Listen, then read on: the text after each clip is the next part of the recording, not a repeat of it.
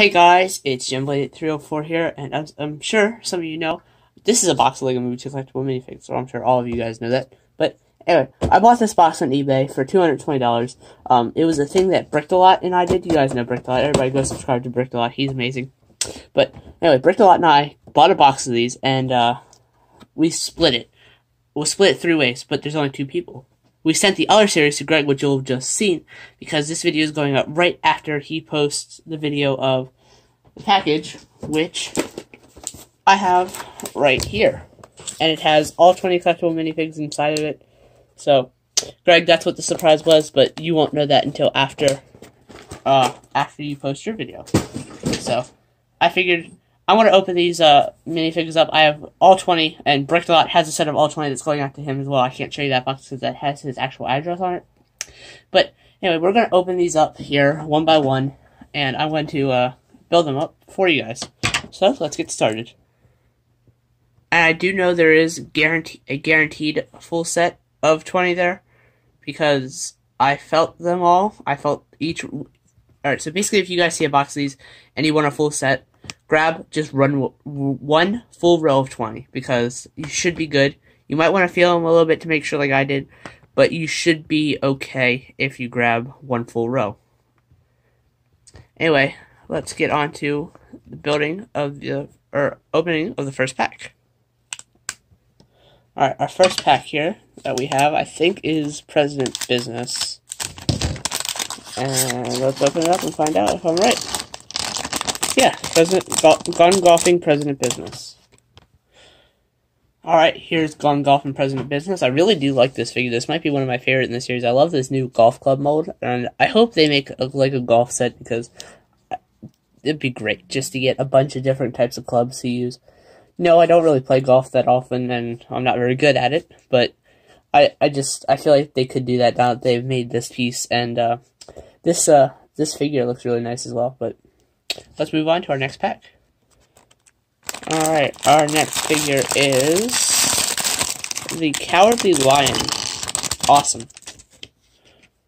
Alright, here's the Cowardly Lion. You see he has that awesome medal of bravery, and he has a tail back here. He does have a double-sided face, which President Business does as well, and I'll show you that here.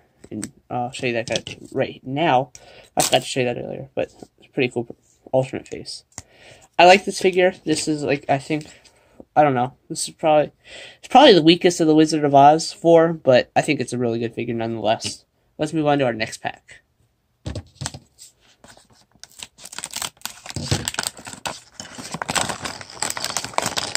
Giraffe Guy. That's awesome. And there's another little piece in there. Here is Giraffe Guy. He looks really cool. I like this figure. That's probably top 5 in the series. And he has an alternate face there, dual motor legs, and he does come with 2 of these. I know one of these is supposed to be an extra, but I gave them both the hold just because it seemed easier. Let's move on to our next pack.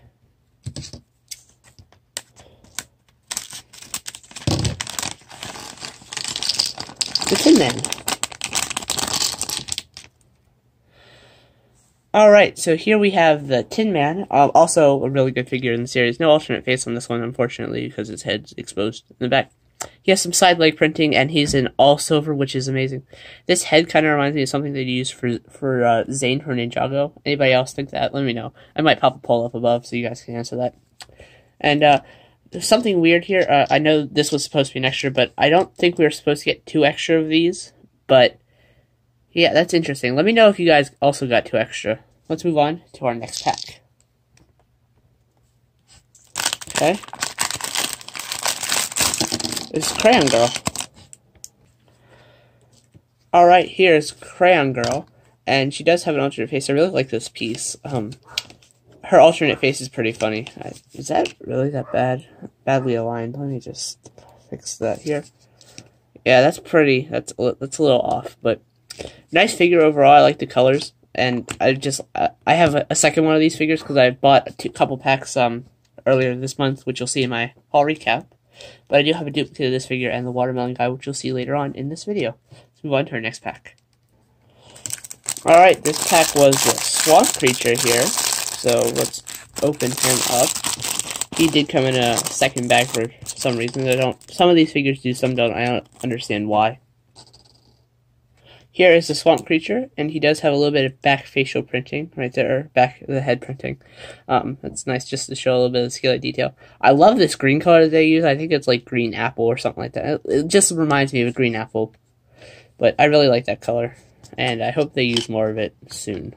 So that's our, I think, 1, 2, 3, 4, 5, 6th figure in the series. Let's move on to the next pack. Let's open this pack up.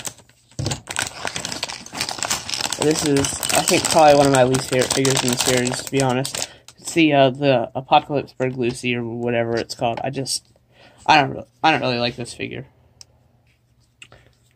Alright, here's Apocalypseburg Lucy. She does have this nice piece, which I think this is a great part. I really like this. And she has the an alternate face, which is more happier, and this one's more serious. She does come with binoculars, pretty weak accessory. Does come with, I wish she would have came with a bow for her arrows on the back, but I don't think she comes with a bow in any set. If she does, I might be wrong, but let me know. So overall, I think this figure looks pretty nice. I just don't really care for it because she comes in like so many sets regularly. But next pack. So let's cut this pack open here. Hopefully I don't cut through any felt or fabric. And I was right. I think that I said before I started recording, I said I think this one's Dorothy, and I was right. Make sure nothing else is inside here. Let's get that right there, and we'll build this figure up. All right, here is Dorothea. She looks nice. I really like the printing that she has on her little cloth piece here, which was a little bit of a pain to put on. And you also got the dog Toto, I believe his name is, the recolor of the Series 16 dog from the Dog Judge, whatever. Hairpiece is rubber. She does have an alternate face on the back right here, which is a much more happier face. And here's what that looks like with the hairpiece on. But overall, really good figure. Nice back printing. I just need the Scarecrow, and then I think I'm done with, and then I will be done with the Wizard of Oz collection. Okay, next pack here. This is Awesome Remix Emmett, I think. Here's Awesome Remix Emmett. Again, another one of my least favorites in the series, but I do really like that new phone print. That's awesome. It's the Awesome Tween Dream remix from the Lego Movie 2. It was actually in the movie, and it's on the playlist. And his headphone hair hat combo, I think, is amazing. And the coffee cup, it's nice to get that piece. I really want more of those so I can do something with them. I don't know. That's a nice piece to have a lot of, but I don't have a lot of them. I only have, I think, this one, maybe one other, but I'm not sure. And he does have an alternate face on the back. Just a little less happy, I guess, but I think this face is better than this one, which just seems overly happy, but he could be singing or listening to the song, and that's what's making him have that face. I don't know. Next pack. Alright, let's open this up here and see what's inside. This is Best Friend Rex, I think is the actual name of the figure. It's a really nice figure. Here is Best Friends Rex, which is a really nice figure. His hat has a lot of nice printing, and it's also dual motor with his hair, which is, again, great. I love the blue dinosaur. I want so many of that. Hopefully they'll release it in like a poly bag or something where I can get it easily.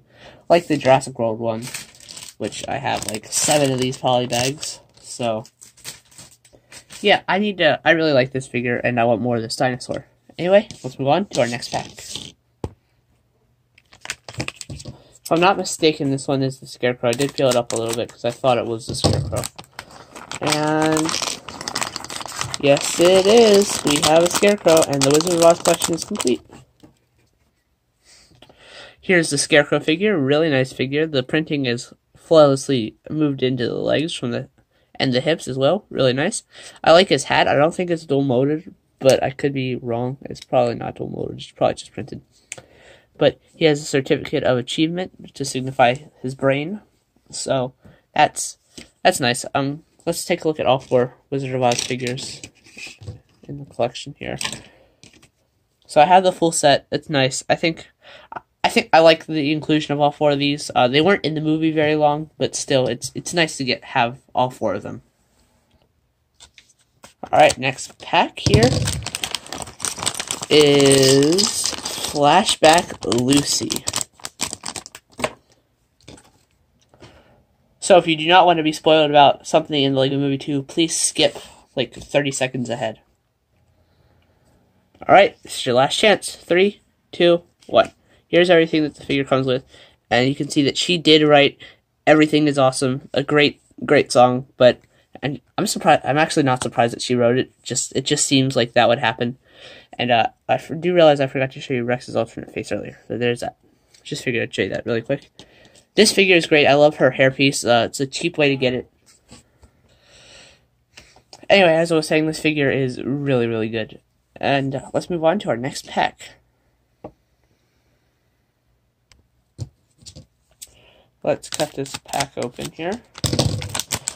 And let's see who's inside. It is the Apocalypse Benny, I think. Here is Apocalypseburg Benny. He looks really cool. I like this toolbox with the classic space print on it, and he does have an alternate face on the back as well. He's a little angry. So that's a nice alternate face. But anyway, and I did realize I forgot to show you. I think I forgot to show you her Flashback Lucy's other face. But overall, nice figure for Benny. He's really cool. I like, and of course, the scratched up in the cracked helmet. Just 7 figures left, and with me opening this, we'll take it down to 6.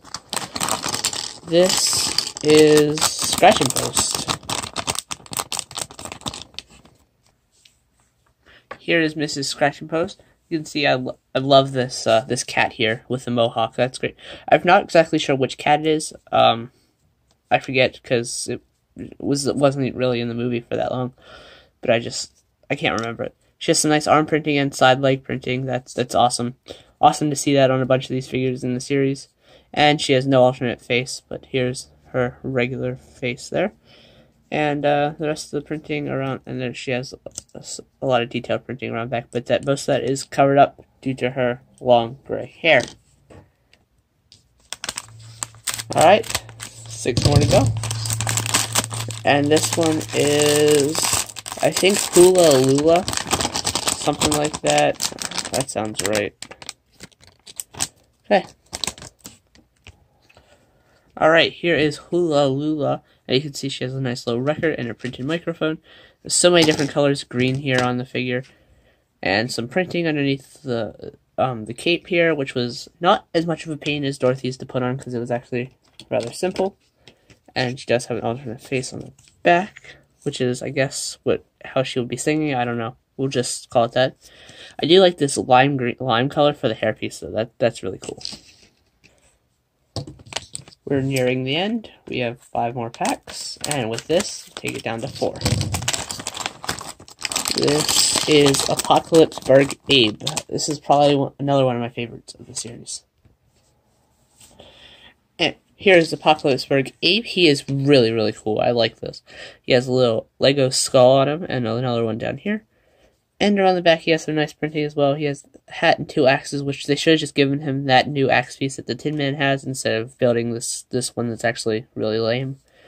And he does have an alternate face here. It's really cool. And I think this is dual molded as well. Yeah, it is. But really cool, and some printing on top of the hat as well. Nice figure overall, and probably another top 5 for me. Alright, now I get to open the final 4 packs. I had to step away for a little bit and take care of a problem with my new phone.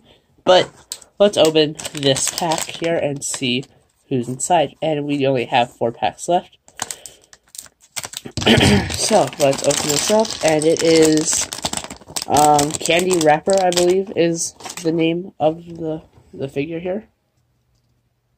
Here is Candy Wrapper. She looks really cool. I like the printing on the tutu, which was also used in the Ninjago movie N-Pop or K-Pop, or I think it was N-Pop because they had to do like a rip-off version of it. She does have an alternate face on the back, and it is nice to get this hairpiece in pink. I don't think we've ever gotten it in that color before. And some nice printing all around, and dual molded legs, which is really cool. And this cool new cassette tape print. Let me get you a little focus on that. So, 3 more to go. I think this one might be Unikitty. Yes, it is. Alright, here is Unikitty, the worst figure in the series. And the thing is, they don't even use the new style that they introduced in the Unikitty CMF series. So it's just the stud, which isn't very stable, like I'm sure you guys have heard if you watch Just Too Good's review of this. But it's just not very stable, and I don't like this figure. It was a bad inclusion. They should have done some exclusive version of her. Having Unikitty in the series is not awful, but they should have done something better with her. And you see you get a lot of extra pieces included with her. We have 2 more to go, Watermelon Guy and the Kitty Pop, I believe. So let's open this up and see who's inside. This is Kitty Pop. Okay, I think that's the name of the figure anyway. I'm not entirely sure, but I think that's right. So here is Kitty Pop, and I think this is the new coral color. I'm not entirely sure, but I think I've heard people talk about it, and they were right. It's just so much brighter in person than it is on in any pictures or by video.